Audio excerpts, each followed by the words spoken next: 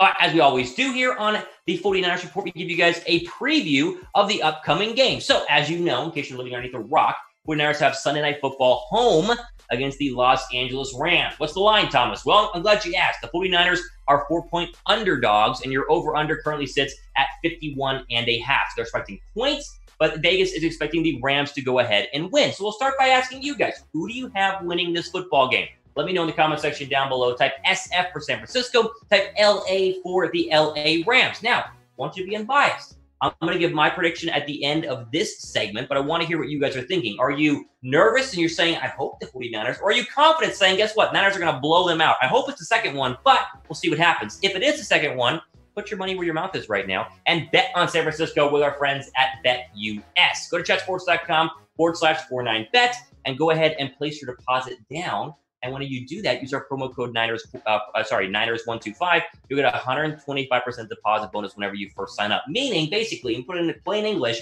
you put $100 down, use our promo code, they turn into $225 for you guys to go ahead and bet on the 49ers. And if they win, Vegas is looking right now, if they win, you're going to win a lot of money because that line right now sits in favor of the LA Rams. Which, again, Vegas knows what they're talking about. They know how to set these betting lines. And honestly, I kind of agree with them right now that a lot of people are going to pick the Rams. Now, does that mean I'm going to pick the Rams? I don't know. We'll wait and see. But it's a good chance for Niner fans to not only get back at Vegas, but get back at those pesky LA Ram fans who are super annoying and bet on the 49ers, win some money, and then rub it in their face. Like, guess what? You guys lost, and I won some money by betting on them. Chatsports.com/49bet. All right, as we mentioned earlier, here are the latest injury updates for both teams, starting with San Francisco. Again, the good news is Garoppolo and Moseley and Greenlaw were all full participants yesterday. They are all looking like they're going to go ahead and play and start. And the Moseley one is big there in the secondary. Dontae Johnson probably out, and we know Kwon is out as well. Here are your Ram notable injuries. Not a lot. So Okoronkwo did not participate, but he most likely is going to play on Sunday. You might see Aaron Donald on there and say, is Donald out? No, it's kind of a rest day, non-injury related. Him and Andrew Whitworth are going to be just fine. They're going to play. Micah Kaiser was limited, and so was Bobby Evans. Both of them are going to play as well. So really, the Rams are one of the healthiest teams in the NFL right now. They have avoided injury, and I don't want to jinx them. I don't want anyone to get injured, but it's been impressive. The Rams have been one of the most healthy teams in the NFL, so hats off to them. But the only questionable guy here is Okoronkwo, but I think he's going to go ahead and play on Sunday. It could always change, but right now it's gearing that way. Before we keep going, make sure you guys subscribe. You see how close we are to 6,000 subs? 30,000 subs. That was like 3 months ago. 30,000 subs. 29,349 total subs here on the 49ers Report, and you can help us get to 30K. I really want it. I mean, 30K would be cool, right? I remember we got to 15, then we got to 20, and I was like, man, that's 25, and now we're at 30. So go ahead and hit that bigger subscribe button. I would greatly appreciate you guys helping us out. Here are your Niner current offensive stats as we go through week 5. And it's getting a little worse, and obviously a loss in current blowout fashion in the Miami Dolphins is not going to help out right now.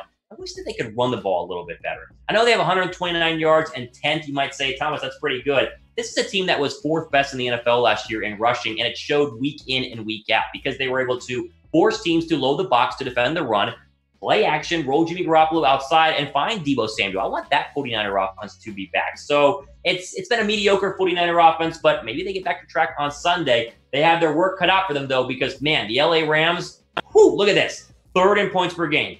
4th in total yards per game, 2nd in passing yards, 9th in rushing yards, and they're 1st in sacks with 20. They have been unreal. Now, we know that they're unreal because they have great players, but they have been better than what a lot of people expected, even for LA Rams fans, that this is a top 5, probably a top 3 defense in the NFL. And so, great, Jimmy Garoppolo. What's your 49er offense? Been struggling? Well, guess what? It just gets harder with the 2nd divisional game, this one here against the LA Rams.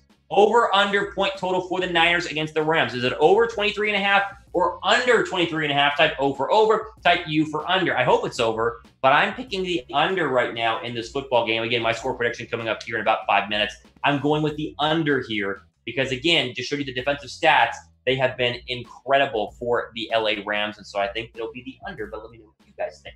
Jared Goff's been great. This year, Jared Goff, remember, former #1 draft pick, gets all this hype. He goes to the Super Bowl. Then last year gets a lot of hate because they struggled. He's been good this year. Look at the completion percentage. That's what matters in the Jared Goff, not the Kyle Shanahan offense, the Jared Goff, Sean McVay offense. They want the completion percentage to go up. A big key factor in this, Cooper Kupp is back and healthy. He was always a problem in LA the past couple of seasons, but now that him and Robert Woods are rocking and rolling, they have been really, really good. And also, you see their wide receiver 3, Van Jefferson, the rookie out of Florida. He's been really good. Was a big fan of Hard Knocks watchers and a big fan of them in training camp. He's been great. So the Niners secondary has their work cut out for them, which is kind of a good thing this week because Emmanuel Moseley is back there, probably starting at the cornerback number 2 spot. But with that being said, you still have a secondary that has struggled all year long. Jason Verrett been hot and cold. Tart and Ward have been more bad than good. They have their work cut out for them. They need to get better, and this is a tough week to go ahead and go up against an offense that has been humming and rolling. But a good test, right?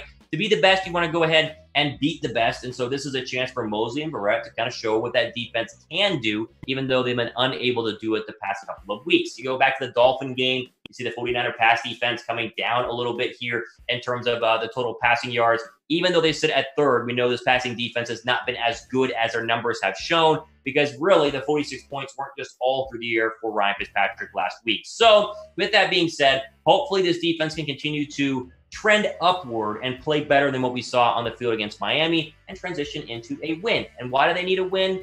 The standings. Look at these standings. My goodness. Who would have thought after 5 weeks San Francisco would be last? Raise your hand if you thought this. I didn't at all. I mean, I knew Seattle was going to be good. I thought the Cardinals being 3-2 was right about correct for what their skill players have. I just didn't expect the Niners to be struggling this much. So hopefully they get a win, because if they do, then they become 3-3. The 49ers become 4-2, and maybe Seattle could lose on Sunday. We can hope, right? We can hope Seattle loses on Sunday. We'll see what happens. But right now, the standings are getting a little bit out of control, and so hopefully San Francisco can get a win, just kind of get things back on track. It's obviously not over, but you got to start winning, especially since the Rams, Seahawks, and Cardinals have all been very good so far through 5 weeks. Give me your score prediction. It's that time of the week. Your official score prediction for Sunday night against the Rams is what? I want the actual winner, and I want the numbers, the actual score down below in the comments section. Do you want my score?